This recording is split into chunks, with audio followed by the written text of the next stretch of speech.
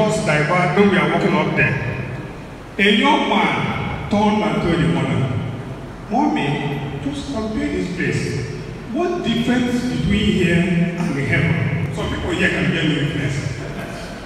So the president and the LOC, before I will say something on your address, I want to thank you for bringing us here.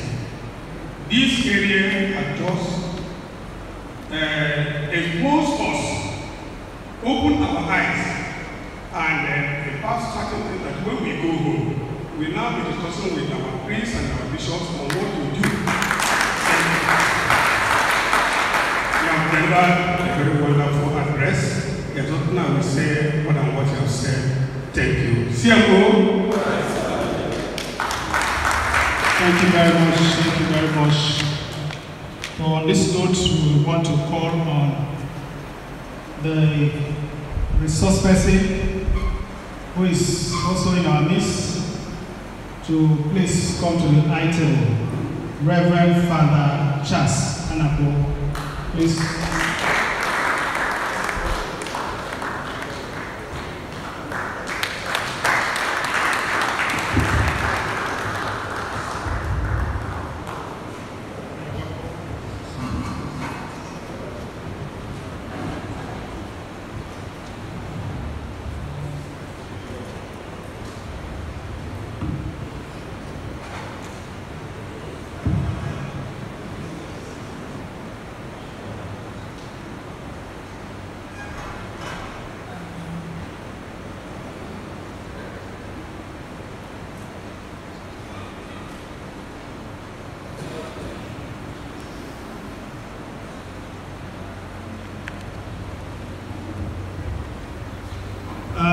We want to also usher to the high table one of our doctors who are here, Dr. Azu Gowi. Please, can you step forward? Step forward.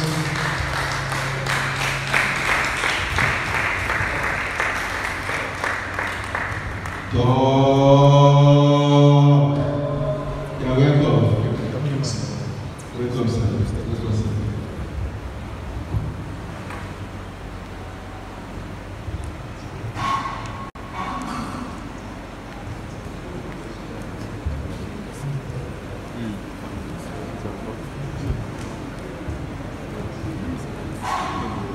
Now, we just want to use this as an opportunity to get some information about health matters. We want to call on... Sorry, MC. Now that the resource persons are seated, I think the first thing now is to present cola to them so that they can know that they are welcome before they do that. So, the LOC chairman, please come. Give them cola,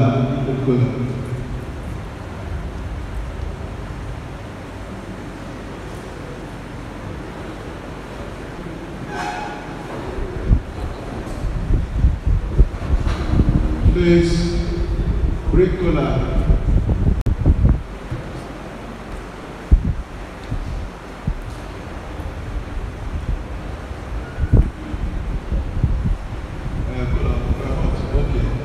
Okay, Father.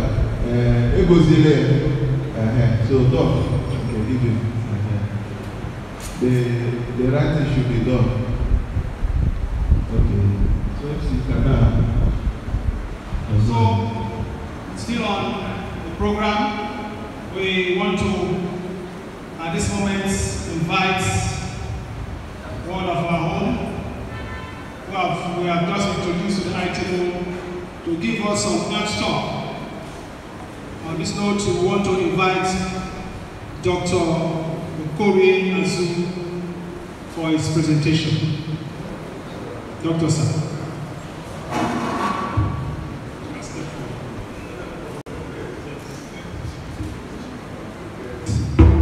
Yeah, Doc. I would like us to listen and know a bit about the doctor that is about to talk to us. It may help. Doctor, you're most welcome. Just 1 second. So, Doc is going to talk to us on prostrate. Prostrate, you know, that is the men's problem. So, you listen very attentively. So, Doc will introduce himself very well to you. Thereafter, he will now go with the talk. So, Doc.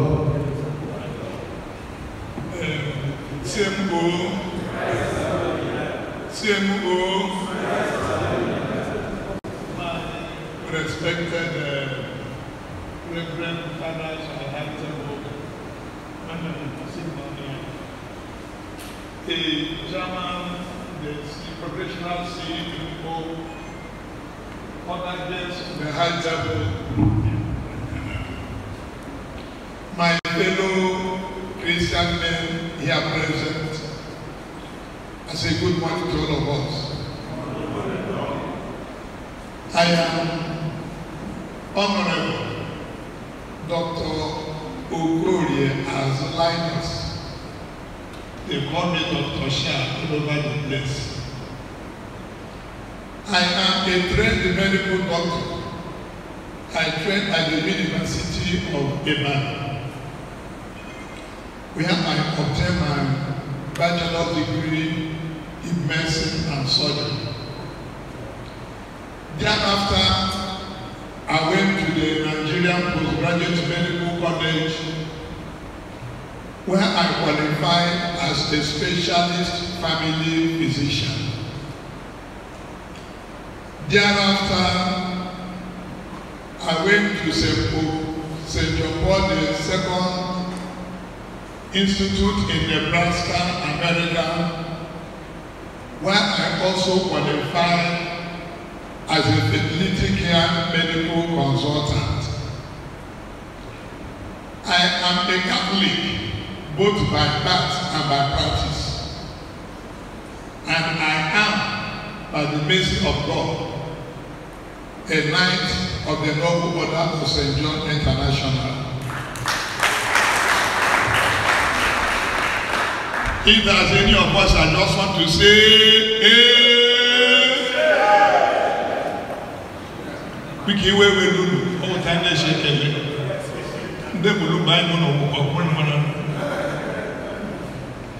today, I have not been quickly invited a few days ago to deliver a message on this problem, also men's problem, on the issue of prostate.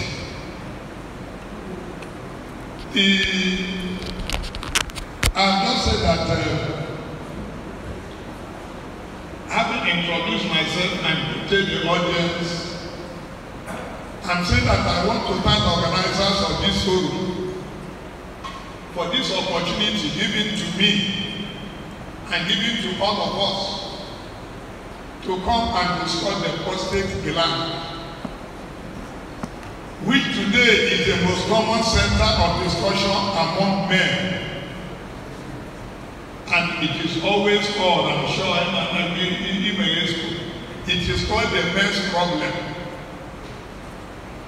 It is the men's problem indeed because prostate only men have prostate. Who are that one who asks what men can do, women can do better, or who can have prostate. Women don't have prostate gland.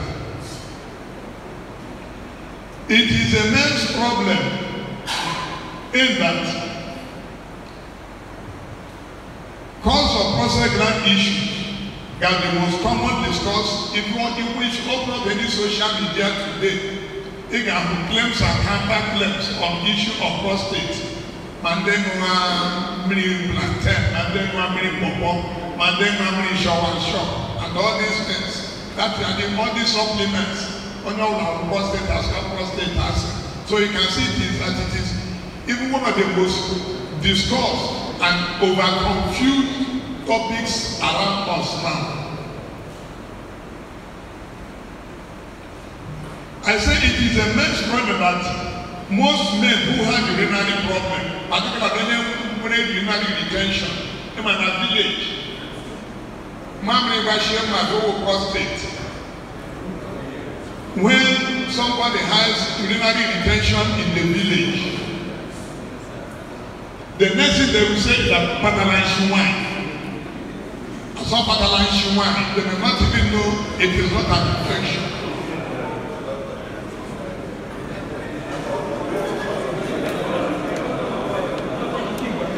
I know. All I'm saying that in Igbo language, when somebody has original intention, they usually somebody have the smell. They say, "Oh, Patalanshi wine." That means he has an infection. You can afford to be patient. There are expressions that must go that it is a main problem. Let's clap for him. That even today, he will take together. It is only we men that are discussing this problem. There's no woman here. So that it is a men's problem. But the truth remains that prostate problems, enlargement, cancer and infection, which hitherto was not known around here, is now the commonest problem in men, and the third most common cancer in man. This may be because of you can share this video, let others learn from it. This is all about health. Share the video. It's all about health. Share it. Is it that we are forgetting the food and the herbs God gave us as food and medicine, and we are not eating the Igbo man's food and living the Igbo man's lifestyle, and that is why we are not also suffering the Igbo man's diseases? We ask ourselves, have we now overchanged our traditional lifestyles that is bringing this forth? This lecture is thus very, very apt, so that we can appraise ourselves whether we are living the life of the Egyptians. That is, we are eating the food of the Egyptians. Daniel in the Bible was warned not to eat the king's food. Or what is happening? Is it a mere coincidence? The truth remains that prostate and these problems are ravaging the main food. So this meeting is good, and I wish it will be a discussion meeting rather than a lecture. What is a prostate gland? The prostate gland is a one-sized gray-colored organ located just below the bladder and in front of the rectum. The Igbo people here, if you see Orlu, you have seen the prostate gland. Unlike most organs in the body, the prostate gland is surrounded by a pseudo capsule made up of layers of connective tissue. Hence, its propensity to grow even in old age. Many organs in the body, they have thick fibrous coverings. Even the liver that is soft, even the spleen that are sacrificed, you continue to chew and chew and chew and chew. It will not dissolve. It is the liver capsule. Even kidney. Many organs in the body have this thick fibrous covering that try to prevent them from enlarging. But the prostate gland, the way God made it, has got that type of covering. So it has the ability to grow and continue to grow even in old age. While many organs in the body are shrinking with age, the prostate gland grows with age. We have said that the ejaculatory duct, that is the mind that carries sperm cells to the outside, passes through this prostate gland also. The prostate gland matures at puberty and may continue to grow after the age of 50 and above. Has the prostate gland any functions in the body? The answer is yes. The prostate gland is not a vestigial organ in the body. It produces the seminal fluid that helps to nourish the sperm cells and make them more active. Without the prostatic fluid from the seminal vesicles, most sperm cells will not, they will die even before you release them. So the sperm cells feed on the seminal fluid partly produced by the prostate gland. And that is why most men who have undergone prostatectomy, whose prostate has been removed, they find it difficult to pregnant women. The outer layer of the prostate gland produces fluid that duplicates the urethra. The urethra actually is the part that we are men.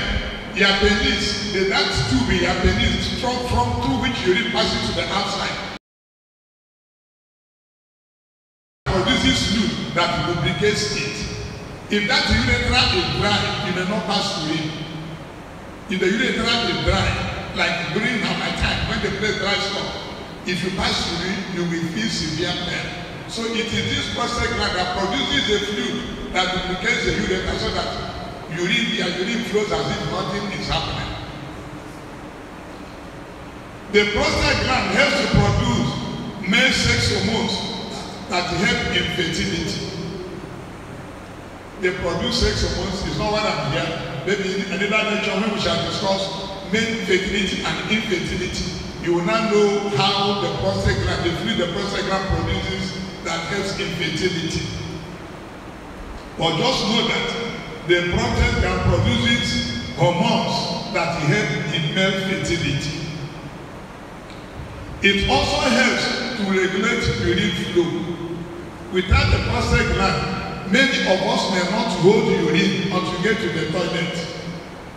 Sometimes, holding urine is a conscious step, but without effective prostate gland, it becomes an unconscious, like any other small child. When urine wants to go, it will just flow out on its own. But we that have graduated control of urine to the conscious level, it is the contraction of the prostate gland that helps you to hold your urine when you are pressed. Otherwise, the thing will just go out on its own. The muscular tissues of the prostate help improve the force of ejaculation. Like I'm saying, I'm a fertility care consultant. Many men find it difficult to pregnant women because they may not ejaculate high up into the vagina. I'm not talking to adults. Many men find it difficult to pregnant women because they will not deposit their sperm just at the opening of the vagina. But it is this prostate gland that makes you to that if you release good sperm, it can move up to even most of up to 2-3 feet away from you. It is a contraction of the prostate muscles that cause that force of ejaculation. So now that is just the history and of the prostate and its functions. We are not talking about the problems of the prostate, and that is why we are here. I just want to discuss 3 main problems of the prostate as the major ones. The first one is infection.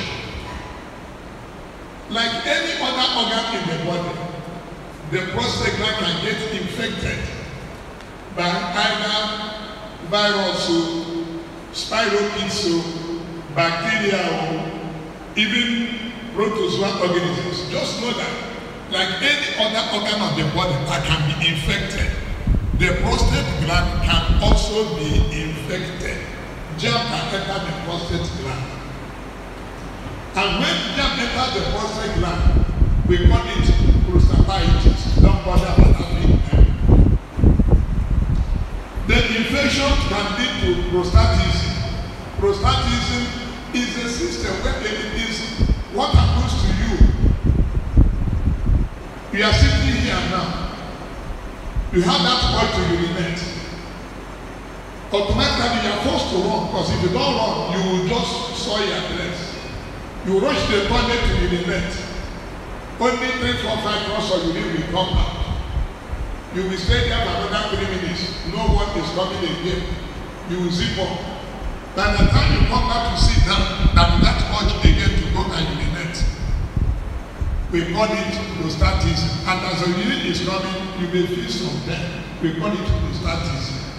And it it is worse in the night. The commonest cause of it is when you have an infected prostate gland. I'm saying in prostatism, there is pain in the perineum. The perineum is the tissue here between your scrotum and the anus. That body tissue between your scrotum and the anus is called the perineum. So when you have prostate infection, you may have pain in the perineum.